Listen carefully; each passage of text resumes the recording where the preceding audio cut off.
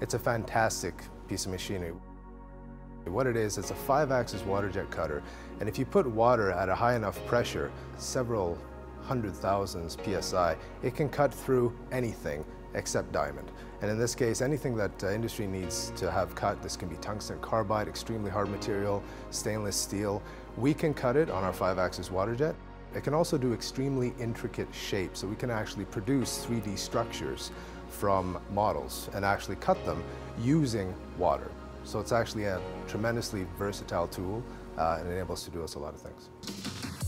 It's the only equipment of its kind in Western Canada, specifically because it's a 5-axis. So that means that it can actually cut in 5 different axes and actually mold 3-dimensional objects out of things like metal. Or it can do rock, it could do marble, it could do just about anything.